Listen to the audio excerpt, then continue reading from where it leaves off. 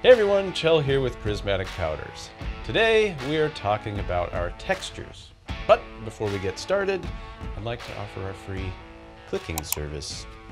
You know it's really satisfying. It's like massaging the bunions of the algorithms that keep the channel going. Anyway, texture powders work great on a variety of applications. Many surfaces such as handrails and banisters can really benefit from a little extra grip, and a texture looks classy too. Now we offer hundreds of different color and texture options, so you're sure to find something that complements your project. But let's talk about another great application. The durability of powder coating combined with the good looks and extra grip of a texture make them a go-to powder for motorsports applications.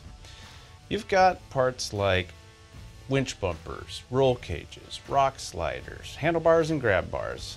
Those are all great options for textures, so if you have a motorsports project, it's nice to know when and why a texture is a great option. Though the durability of powder coating is widely known, it's nice to know how a texture could be extra beneficial in some cases, so we have a little test. These crash bars have been powder coated with dull black texture, and this bike has been down on its side a couple of times, but it's really hard to tell. Not only is the powder still intact, but the textured surface helps hide the scratches. So we're going to put two powders to the test.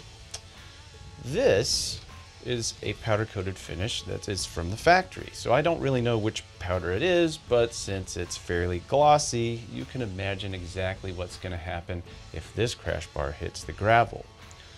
Now what we're going to do is take a crash bar that has a texture and compare it to its glossier counterpart, and we'll toss them in the gravel to compare the results.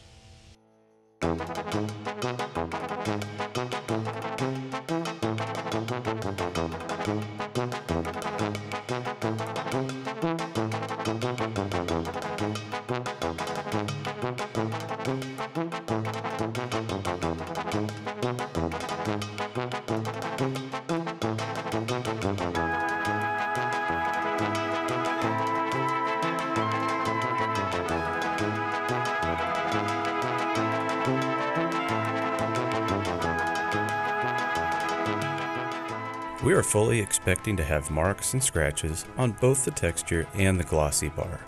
But let's take a closer look at the results of our test. Unsurprisingly, the glossy bar is showing more scratches.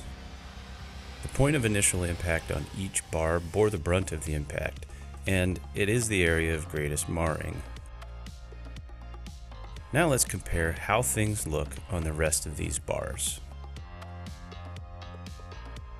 There are quite a few visible scratches on the glossy bar, most of them highly visible.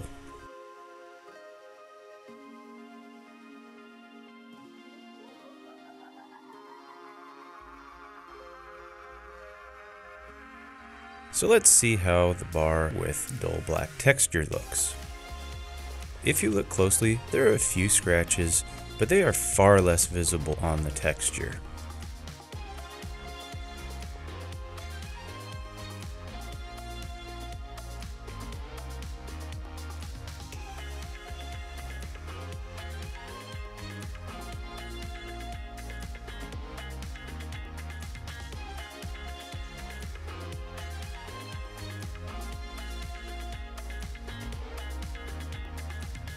Another bonus to using a texture is that texture can conceal blemishes in the metal, such as welding slag or gouges.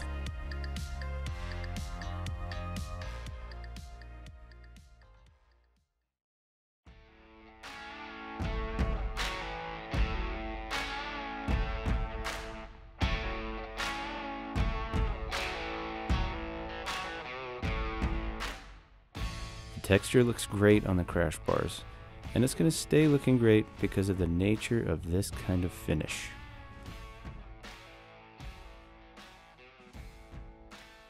So, if you have parts that are subject to environments that are high use and your finish is at risk of scratching and marring, say from someone like me who will likely drop a bike a lot, a texture would be a really good choice to help minimize those scratches and marring.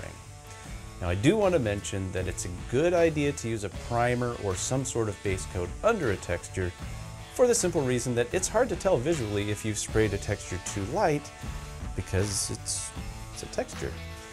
But we'll deep dive that in an upcoming video. That's going to do it for today's video. Now hopefully that helps highlight some of the benefits of a textured finish. Thanks for watching, and we'll hang out in the next one.